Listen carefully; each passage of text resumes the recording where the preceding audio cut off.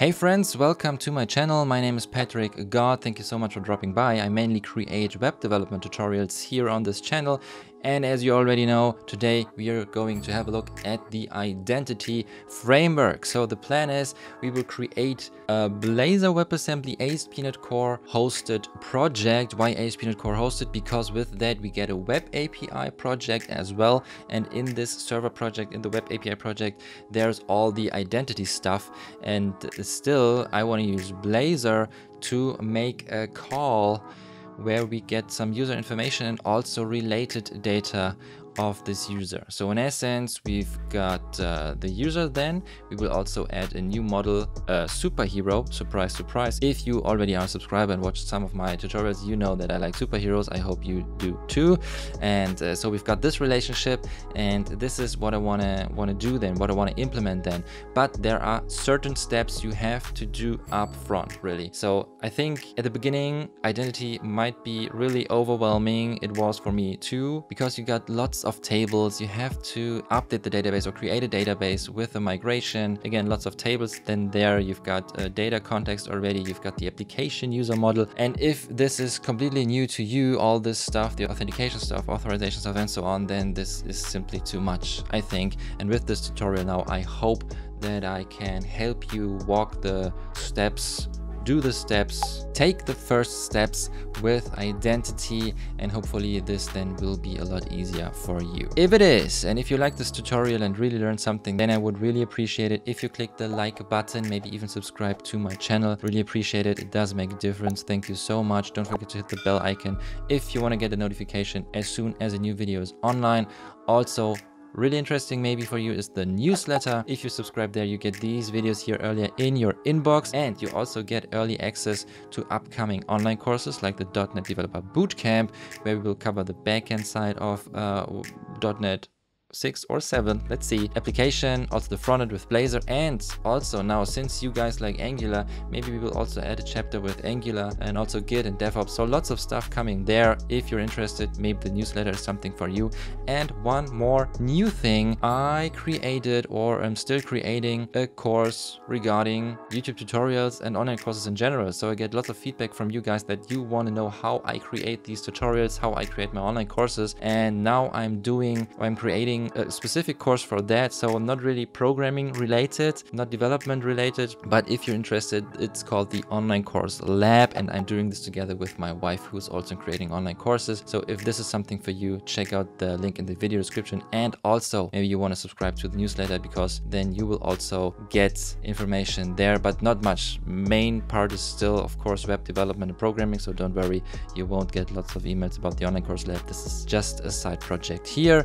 And the last thing, got some tea today. Thank you so much for all your support, guys. Really appreciate it. I love you forever for supporting me. Doesn't matter if it's coffee or tea or water, orange juice, hot chocolate, whatever it is. I love you guys. Thank you so much. Maybe you know the drill. Boy is asleep, and now I'm creating this tutorial. This is the baby phone here. It is silent, but it wasn't silent when I recorded the tutorial, the actual tutorial. So maybe you'll notice. But now, long story short, enjoy the tutorial. All right, here we are, Visual Studio 2022. We create a new project and we use a Blazor WebAssembly application, this template here, because I want to show you the Blazor client, the Web API server project, where we will see then all the identity stuff, and then also the shared project. Well, that's not that important, but still we've got it, and we will use it for a model that we will use for a relationship with the actual application user, the user from the identity API then in this case. So we call this project maybe Blazor Identity Tutorial. Great name. Next. And we use .NET 6 as the target framework. Of course, we configure this for HTTPS, ASP.NET Core hosted, because as I already said it, I want also the server project and the shared project with the client project of Blazor. And now authentication type, this is important. Now I've got lots of tutorials, and in my courses, I don't use any authentication type here. I just or we implement a custom JSON Web Token authentication and authorization system. This works fine, but now we use not the Microsoft Identity Platform, we will use individual accounts, and with that we will make use of the Identity API or the Identity Framework, you name it. Don't confuse that with Identity Server.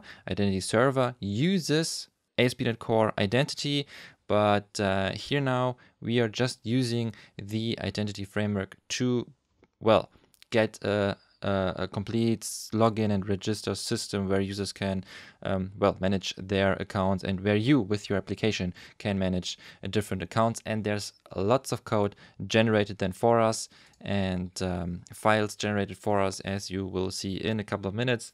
So this is, I think this is the reason why many people are overwhelmed by identity at first, me included, to be honest. But let's do this together here, and then I think I can help you to walk the steps and make this a little bit easier and simpler for you.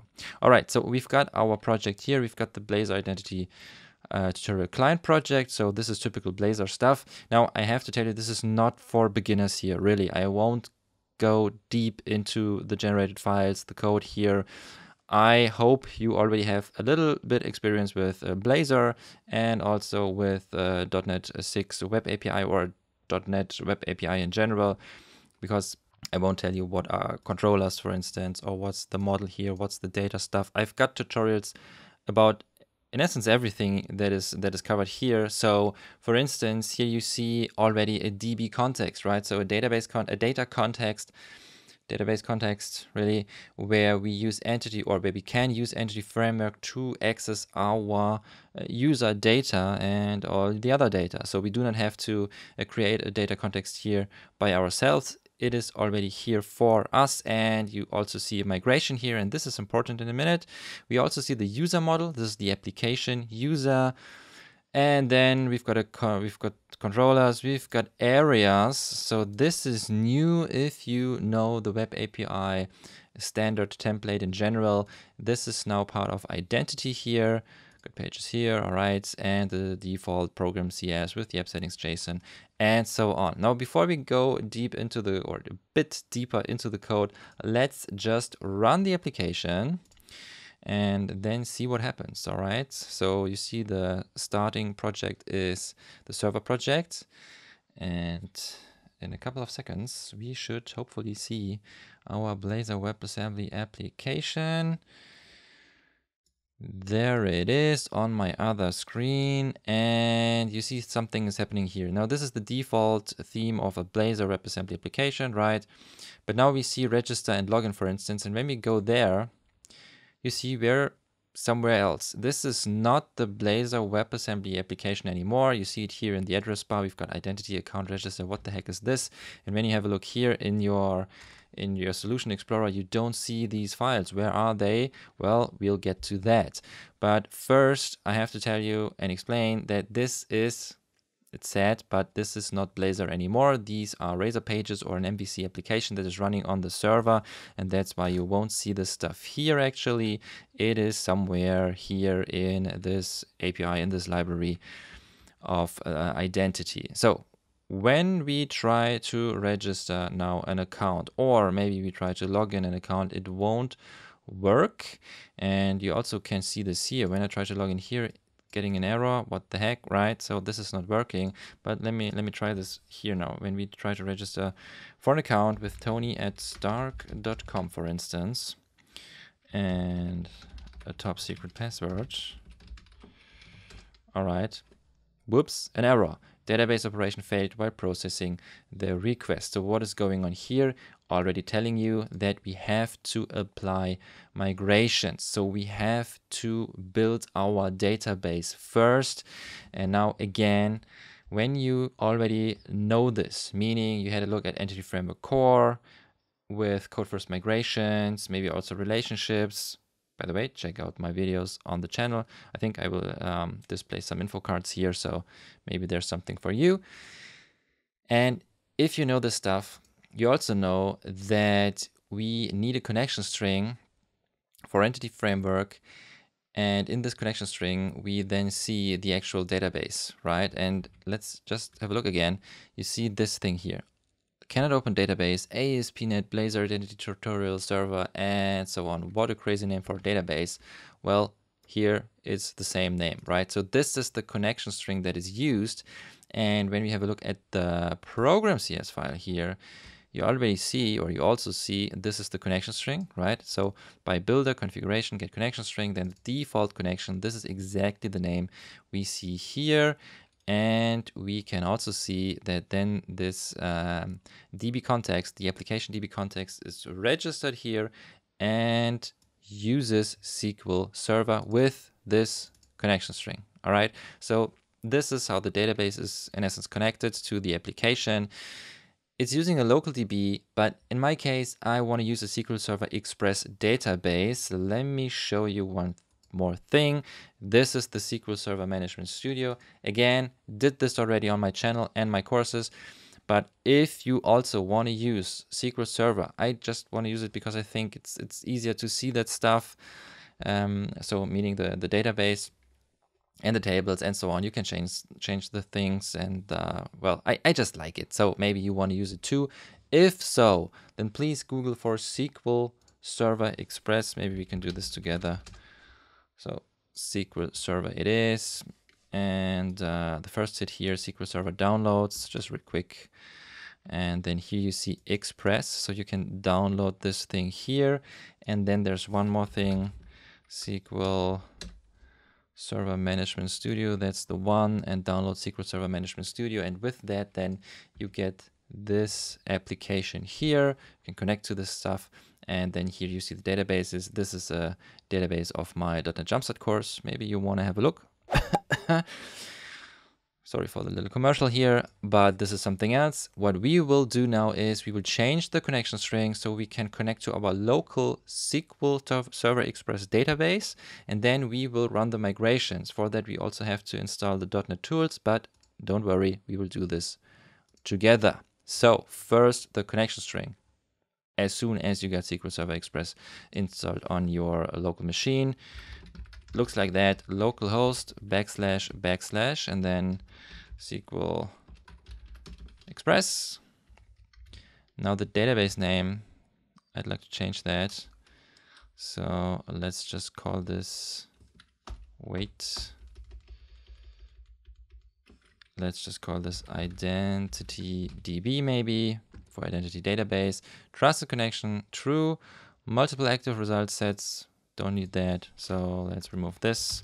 So now this is the database, localhost, SQL Express, identity DB is the database, and trust connection true. So this is our connection string now.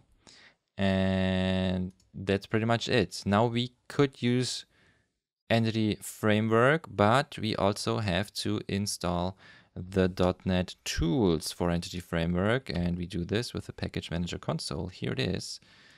If it's not open in your case, I think you get it here, View, Other Windows, and then Package Manager console, or you've got your shortcut, whatever it is. Then we are here, but for installing the .NET tools, we don't need to be in a specific folder. We have to be in a certain place when we want to update the database and run the migrations. But to install this thing, we just enter .NET tool install -- global and then .NET -ef. And in my case, it's telling me that it's already installed. So what I can do is either uninstall it, or I can also say, please update this thing. And with that, I get the latest version, 6.0.6. And now to double check with .NET EF, I see that this thing is installed. Great. So this should also be the case for you. And now you see it here. There are 3 commands available: database, DB context, and migrations. Now to add a migration, we will do this as well in this tutorial here. We need the migrations command. And then we only need database for creating and updating the database. So for now, we've got the migration file already, right? So there is already a migration added here, create identity schema. This here, the zeros here are actually the or when you create your own migration, then it's the date and the time you created this migration. And then you see here in the up method what is actually going to happen, and you see lots of tables will be created. ASP.NET roles, ASP.NET users, device codes, and so on. So lots and lots of stuff, and this is what I meant earlier when I said that it's kind of overwhelming. So much stuff is going on here, and maybe you don't want to deal with all that because it's simply too much. And when you, for instance, just want to know how authentication works in general, then maybe just have a look at my JSON Web Token tutorial here on my channel. And in there, it's just one table, right? So it's just one user table and not many properties. It's just I think an ID, a name, maybe an email address, and then a password hash and a password salt. And this is everything we need. And here, well, lots and lots of stuff. For instance, when we have a look at the application user, inherits from identity user, and when we go to this definition here and then to this definition, you already see here as well, we've got phone number confirmed, the phone number, security stamp, email confirmed, and so on. So lots and lots of stuff, but still, this is great stuff. This is used in production in many applications, companies, and so on. So of course, this is great stuff. I just wanted to show you what you actually get with identity here. All right, so this is the up method, creating lots of tables, and the down method will drop all these tables. Meaning when you want to remove the migration, roll it back, then this would happen in your database. But now we wanna run this migration. All right, so how to do that? First, make sure to change the directory to your project, and then you see the client server and shared folder in my case here.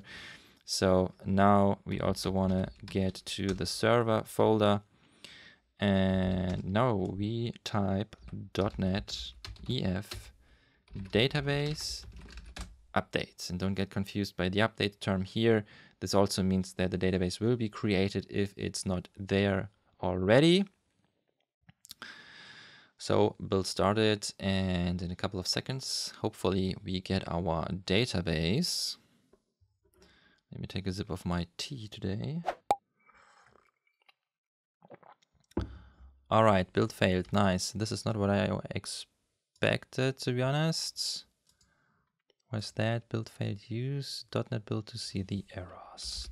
.NET build, and it is telling me, can I access the file? Oh yeah, sure. Application is running, so make sure that your app is not running, and then with .NET EF database update, this should actually work. Nice, build succeeded. And you see lots and lots and lots of SQL commands. See here, values are inserted, create table, and so on. So lots of stuff. And now we can have a look at the Management Studio. We refresh our server here.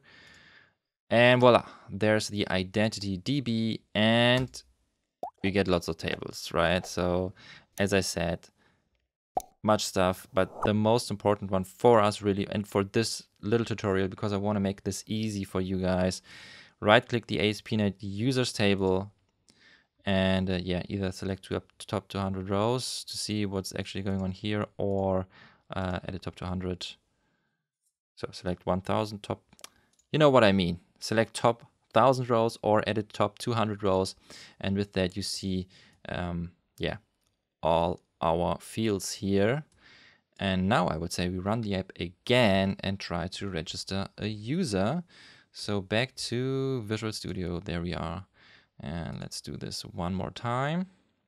There we are. Oh, it reloaded this already. Okay, so, well, you did not skip the chapters, right? You watched the tutorial from start to now, this certain point here. And then you will continue to the end, right? So you know that I try to register with tony@stark.com, and when I now right-click this table, execute SQL, there is our user, right? So we can do this again, actually. Let's go to register, and then maybe peter@parker.com. Wait. All right. Okay, now it worked, see? And this is important, of course, this app does not currently have a real email sender registered. See these docs for how to configure a real email sender. Normally this would be emailed, and now we have to click here to confirm your account, because when we have a look at the database here, we see these two users, but email confirmed is now false. And for instance, I can click here. Thank you for confirming your email. Now it's true. Oops, this is the baby phone. Hear that? Little guy. Just moving around a little. I love him. Yeah, this is now true. And when we try to log in now, for instance, first with Tony Stark, stark.com, password, invalid login attempt, because this is not confirmed. But when we set this to true, this will now work. All right, so we are now authorized as, hopefully Tony Stark takes some time. Okay, now it works. Great. So this is now how you, well, start with identity, get things going, and you only need, well, maybe 50 minutes to do that. So this is already nice. But as I already told you, when I log out, for instance, and I have a look at the register page, now this is something different here. And the question is, where do we find this? So when we go back to Visual Studio and the Solution Explorer, maybe let's just close this. I already told you that this is somewhere here on the server project. Now, if you want to change the pages here, registration, logging in, and I don't know, change the password and so on, there's lots and lots of stuff you can actually do here. Then you would have to use scaffolding, right? So this is the magic keyword here. And I assume if you want to use something like that in production, then you should probably change that and change the look of this thing. So how to get there? Well, we right click the server project and then hit add and then new scaffolded item. And then we see this entry here, identity, identity, and then we click add, and then we get a bunch of files listed, and then we can even select, do we want to overwrite all the files, get all files and change them then, or just the registration form and so on. But let me cancel this first, because this stuff is a little bit tricky. The generated code, well, leads to problems, and then you cannot start your application anymore.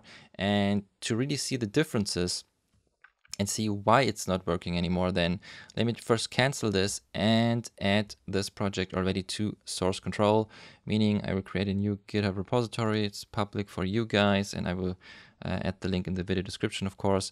So Blazor identity tutorial is nice. And yeah, this is my GitHub account, create and push. That's great. And now we will add one file, or all the files. Let's see. Okay, it's pushed. Now right click the server project again, hit add, and then new scaffolded item, identity, identity, add. See here a package is installed real quick. And then we get the option to add some files. But first, really quick, let's close the terminal to stop the app. And now after retrieving, yeah, there it is already. As I already told you, lots and lots of files here available for us, status message, confirm email change, and so on. So you can either choose to overwrite all the files, or for this little tutorial here, let's just use this page here, account register, all right? And additionally, you need a data context class, but we already got one. So as you can see here in the dropdown, we can just choose application DB context, and that's it. No user class is necessary here. Just click add. And then you will see that not only one file is generated, there are actually a couple of files generated for us. And these files, as mentioned before, will lead to some trouble. There you see it, 32 changes. Jesus Christ, that's a lot, right? So this is what we get here. Now we've got the pages and the account folder with the register CS HTML file. So no Blazor here, no Razor component, but still Razor, and yeah, lots of other stuff. And then you see also the www root folder with the CSS file, lots of JavaScript, Bootstrap, and so on. And also a fav icon, and this is creating a problem. And then also the program CS, also creating some problems, because when we now try to run the application, the build is failed. Nice, right? A local variable or function named connection string is already defined in the scope. Huh? What the heck? Well, we have a look here at our program CS, and you see here there's the connection string variable, and there it is again. Why is that? Well, let's have a look at the changes again. Here now in the program CS, you see that this is now the generated code that was added for us, but it's not really necessary. So let's just remove it, all right? And then this problem is solved. Now let's try this one more time. Still failing. What the hell? Well, conflicting assets with the same target path fav icon.ico. Now, what this means is simply that when you have a look again at the Solution Explorer, we've got our www root folder in the client project with a fav icon, right? And now we also have this thing here, also with a fav icon. And now the easiest solution is to just remove this file, and we're done. And here now, you see the register page. So let's try this one more time. Build succeeded all of a sudden. That's nice. And now we can go to the register page, and let's try to change this thing. So let's open the register CS HTML. And in here now, for instance, create a new account. Do it now. It's amazing. Save that. I think it's rebuilding. Yes, we want to rebuild and apply the changes. And do it now. It's amazing. Isn't that nice? So now you know how to get access to that page, and you can, in essence, change everything you want to change with Razor, right? So this is what you need here, but well, maybe you can just use HTML and a little bit of CSS. I think you don't really have to know a lot about Razor pages, because the actual logic, you can leave the logic here, but maybe just change the design a little. I don't know, whatever you want to do, you can do it here. Okay, so this is just a register page. And again, if you also want to change the login and all the other pages, then just add other scaffolded items. I think the really important thing here is that you have to deal with these strange errors that some code is generated in the program CS that we won't need. And the actual fav icon is leading to some trouble. All right, so let me just push this already, or commit it at least.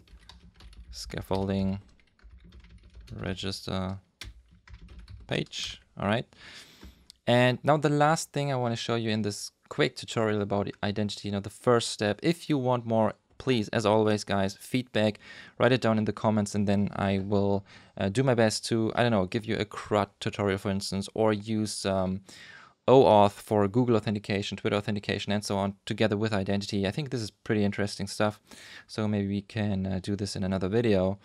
But now the last thing, actually, what I want to do is adding a relationship, meaning we've got our users here, the application DB context, and the application user here. This is what I wanted to show you. And maybe if you are a loyal subscriber to my channel and watched lots of other videos on my channel, you did, right?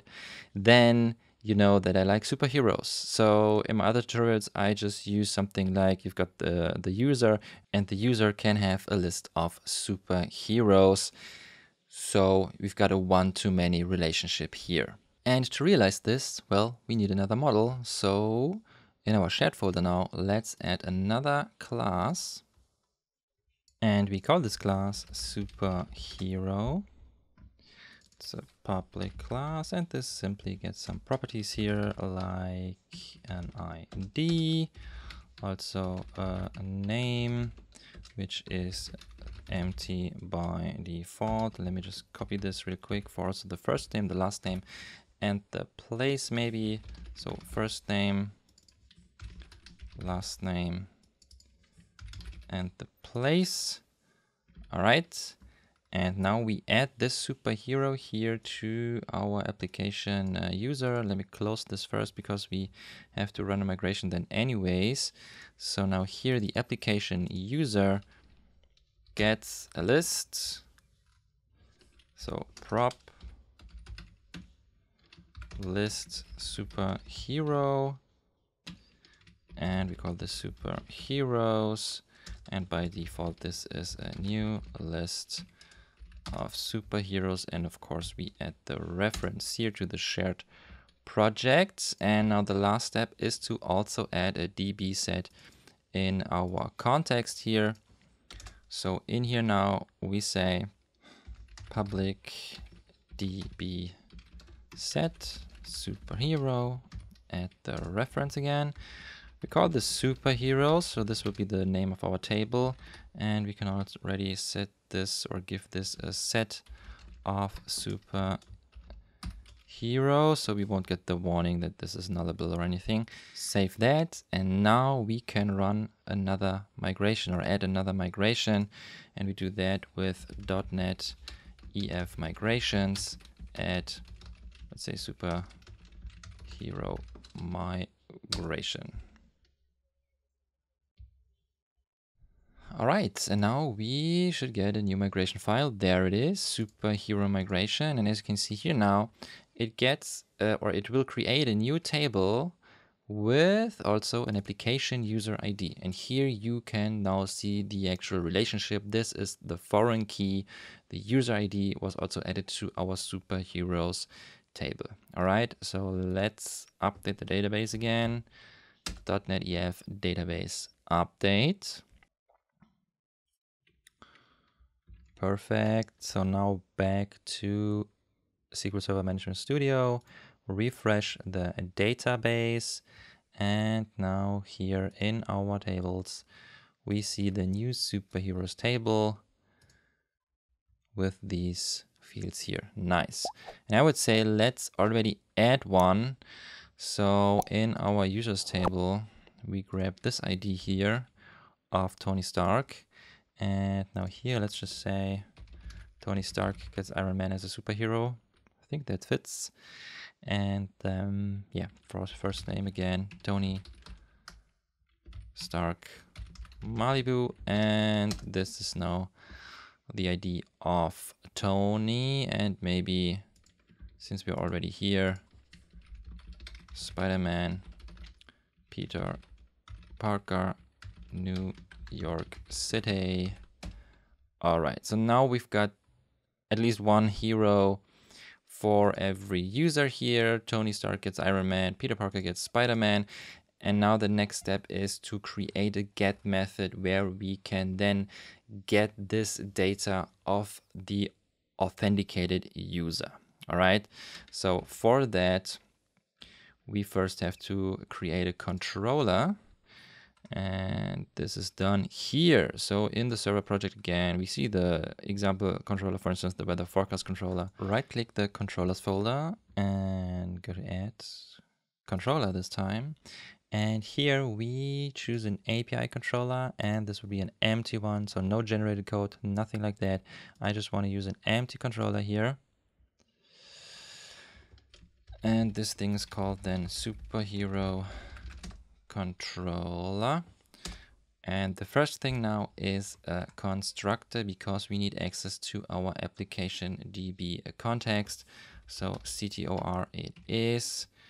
And in here now we write application DB context.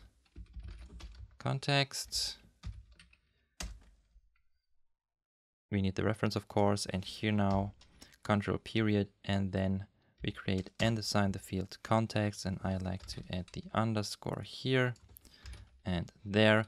And now we can write our actual method. It is indeed IntelliCode, the HTTP GET method, public async task, and we return an action result with a list of superheroes.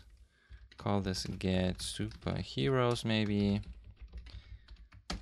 this is the one, and also at the reference here again. I mean, I could use a global reference actually, because we are here with C#10, right? But still, let's just continue. And now, why am I doing this? Well, there are certain ways to actually implement this with identity, and well, also a certain way to do this without identity. And first I want to show you the one without identity. So what we're going to do now is we will access the context directly, and from the context then directly the users table, and then get the currently authenticated user, and from that user then the superheroes. And then the other way is that I want to show you after that is to use the UserManager of identity. But first start with well, the old way, let's say.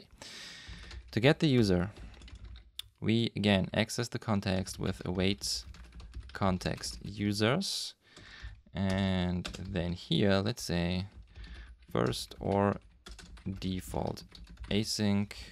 We need entity framework core here, and we need the actual user where the user ID is the now current HTTP context user.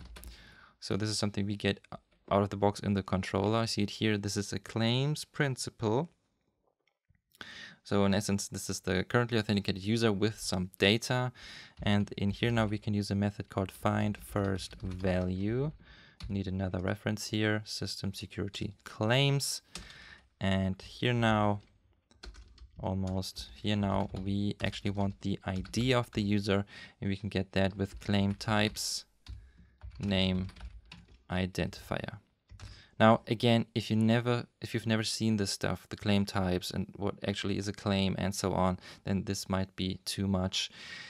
But in essence, this just means that a user that is authenticated and that is well, doing a request to the web API has some claims, meaning the ID, the name, the email address, and so on. Also roles. So regarding authorization, this is then interesting.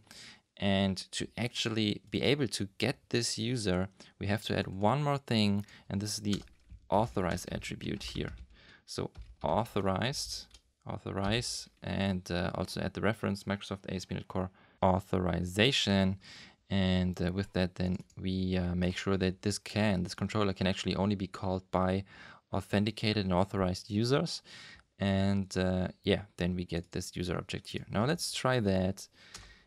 First, we check if the user is null, then we return not found. And if we have a user, yeah, this is exactly what we need. We return OK user superheroes. And now to be able to call this, we also have to add some code to the client. And now this is also, well, actually I would have to explain this a bit more, but let's just try this. So here in the index eraser component, what I want to do is first I add the code block. And if you're familiar with Blazor, then you know that we've got 3 lifecycle methods, and one of them is on initialized, and we can use the asynchronous one. And in here now, this simply means that when this component is loaded, we run the code that we will write here in a second. And what I want to do is now just make a call, right? For that, we need the HTTP client. We can inject the HTTP client here with add inject HTTP client, and then simply HTTP, for instance. And now down here, what we can do is we say var heroes is await HTTP, and then get from JSON async list superhero, and then the actual URL, which is API superhero. And we add the async keyword here, and also the reference again. And with that, now on initialization, we are making this call. All right, so let's save everything and try that. All right, application is rebuilding. Let's go here. And now we have a look at the network tab. We get an error here. That's correct, because the application is trying to make this call, although we are not authenticated yet. We will also change that. And this is just HTTPS related stuff. Just ignore that for this tutorial. But when we now log in with, for instance, oh, see that responsive design. This is nice. So now we log in with tony@stark.com and then the proper password. We at least see that there's no error anymore. Here's our call in the network tab, but we have no superheroes. And that's correct, because we did not include them. So let's do that real quick. And you will get why I did this that way. So first I was waiting to include the superheroes, and now I'm doing this. So now we will actually include this relationship to the superheroes. Is it rebuilding? I don't know. Did it? Superheroes. Again, yeah, it did. All right, this is nice. So now we get Iron Man. All right, so this is one way to get the related data. We've got our user.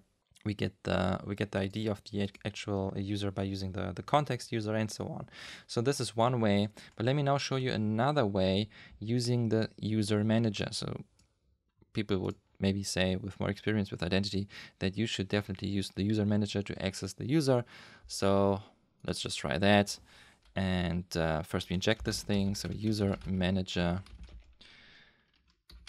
application user. We call this user manager, and we need references again. So first ASP.NET Core identity, and then our models.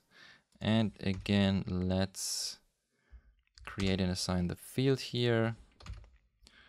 All right. And add the underscore here as well. And now let me first just comment this out. And var user is now await user manager. And then we've got a couple of methods here. We also get user async, but this did not work in my case. Maybe you know why. But what you can also do is find by ID async. And in here now, we can actually copy this. And we're done. That way we also get the user. Save that. Application is rebuilding, I guess. So yeah, it was reloading. And now it's again empty. And this is why I showed you the include method, or the this call here first without the include method, and then with the include method, because here we have exactly the same problem. We get the user objects, but we do not get related data. But of course, there's a way to fix this.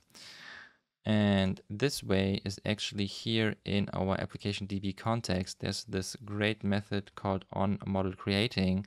So we override this method again.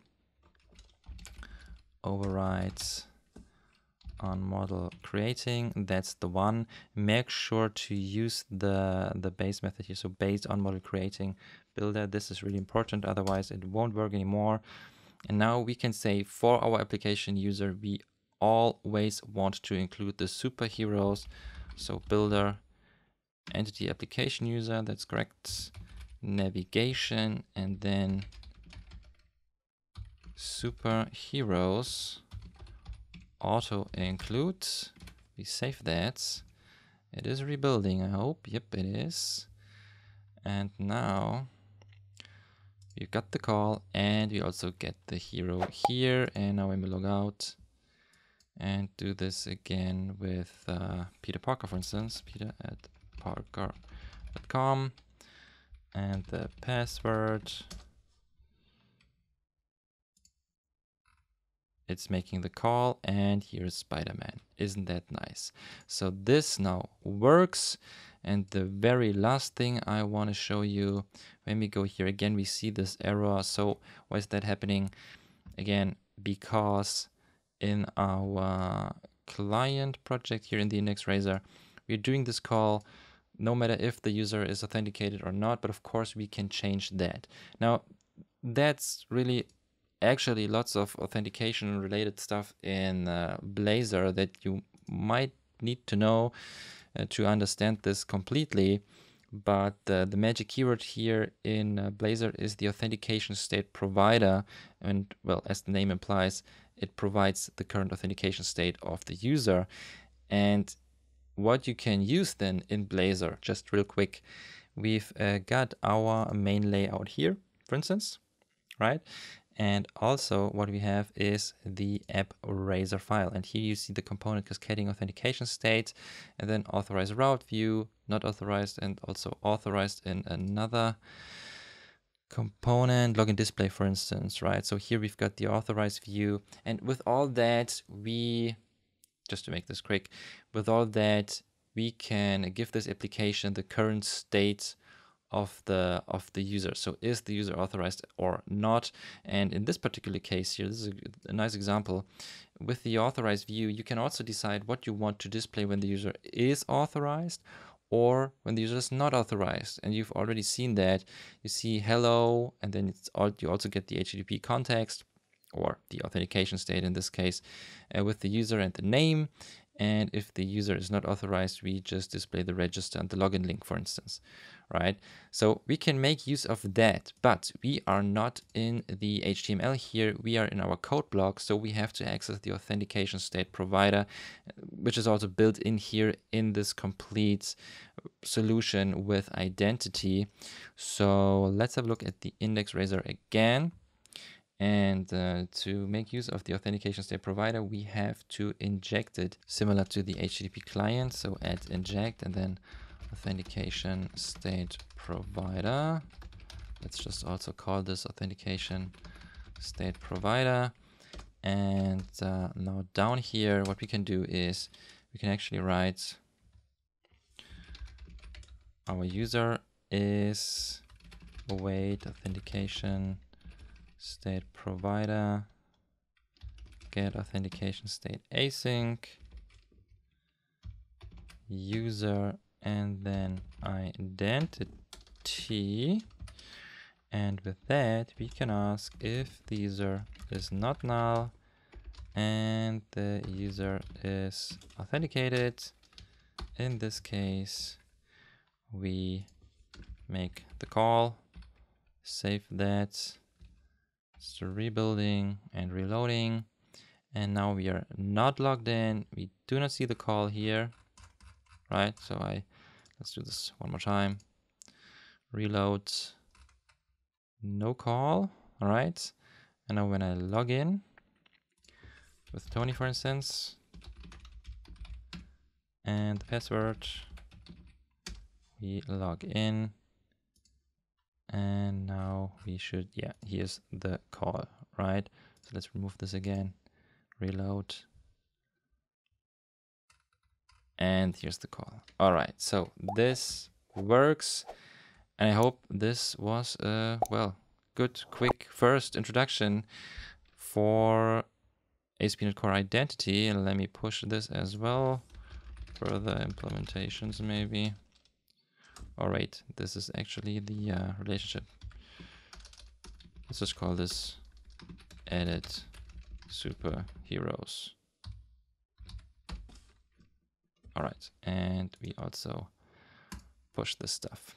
All right, so make sure to check out the link in the video description, and then you also get the complete code. All right, that's it. I hope this makes things a lot easier for you. If so, please give me some feedback. I love your feedback, guys. I love to see your comments. And again, if you want to see more, meaning maybe doing the complete CRUD stuff with Blazor, the Web API and identity and so on, and also third-party authorization, authentication with Google, Twitter, GitHub, I don't know, whatever you need, then we can also do that, of course, in another video. I think this is really interesting. So if you want to see that, please write it down in the comments. And apart from that, if you learned something, I would really appreciate it if you click the like button, subscribe to my channel. bell icon to get a notification about new videos. Thank you so much, guys. Also, again, the newsletter for these videos here earlier in your inbox, upcoming online courses, and now maybe also interesting for you, the online course lab. But in general, please let me know if you want to see some information about creating tutorials here on YouTube and online courses, that kind of stuff. So maybe this is something I can also do on this channel. Won't be much, don't worry about that. The main focus should really be web development and programming and stuff. But I get asked these questions: what microphone do you use, what camera do you use, what software do you use, how do you script, all that stuff. And well, this is of course covered in the online course lab, but maybe I can also do this on this channel here as some tutorials about that stuff. So if you want to see that, please let me know. And the last thing, again, thank you so much for all your support, guys. Love you forever. Awesome tea today. So if you want to support me too, check out the links in the video description. Everything is there in the video description. So thank you so much for watching. If you want to see more tutorials like that, you can either choose to write it down in the comments for a new topic, or check out these videos here on the side and watch another video and another one, and then binge watch all my tutorials. That would be nice. And then I think we can get to know each other a bit better, a bit more. It's late. So again, thank you so much for your time, and I hope I see you next time. Take care.